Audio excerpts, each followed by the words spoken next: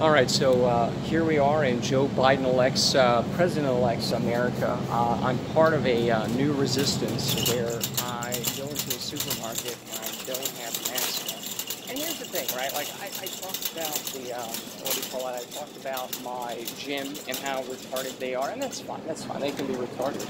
I'll do that. But here, no one has ever bothered me with it.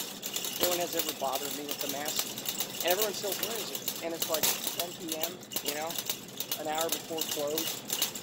So it's like, you know, little acts of resistance are fine, you know. No one even asks you. Again, I come when it's barely anyone's here anyway. There's a few people, they're all wearing masks. And it's like, you don't have to though. It's okay. No one's going to yell about it, right? So again, I cannot make recommendations for people and say, you know, do this, do that. And again, I wear the mask at the gym to go in. It's retarded, but okay, fine. I don't want to be too confrontational. But here, no one is even going to yell at you. No one's even going to ask, right?